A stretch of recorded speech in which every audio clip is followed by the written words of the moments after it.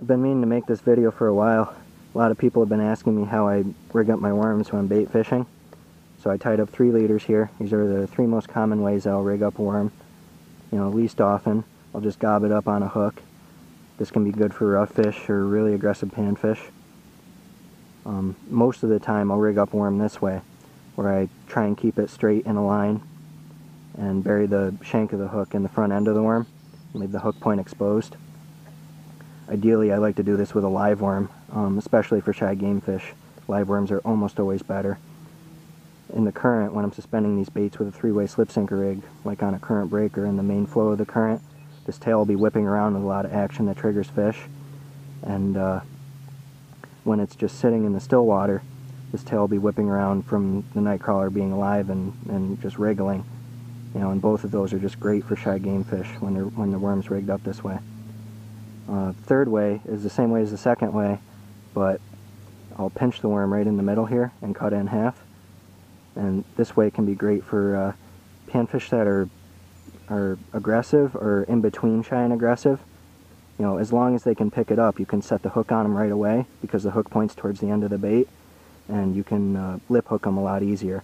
When you fish for panfish with this one, you have to let them run with it, usually, especially sunfish, and they'll swallow the hook a lot more often because it's hard to time when exactly they're done eating it down to the hook point. With this, it's a lot easier to time. So whenever I can get away with this with panfish, I'd rather use this and get a better hook in them.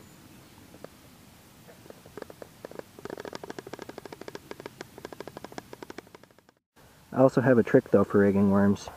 You know, there's a lot of different types of hooks out there, single point hooks for live bait rigging. There's octopus hooks, there's aberdeen hooks, there's baitholder hooks, there's circle hooks, and there's other hooks as well.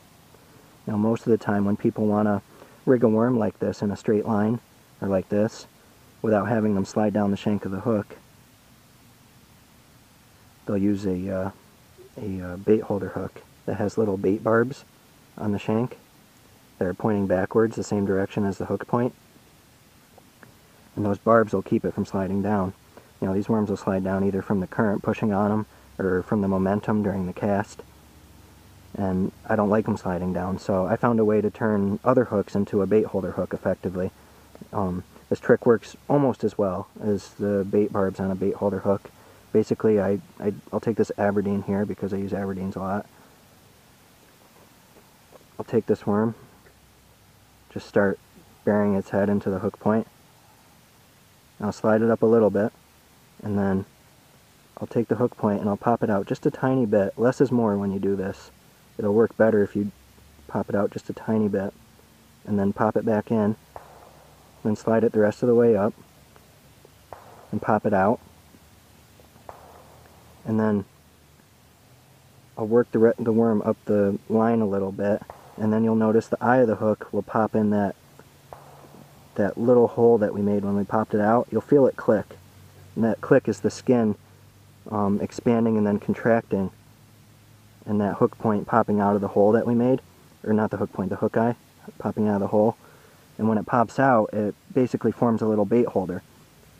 It doesn't really want to go back into the worm. See how it's stuck? And that'll keep that worm from sliding down. And this is the way, when I'm using aberdeens, that I'll rig up a worm. I rig worms this way more than any other way, by a long shot, because it works great. And it lets me use whatever type of hook I want to use.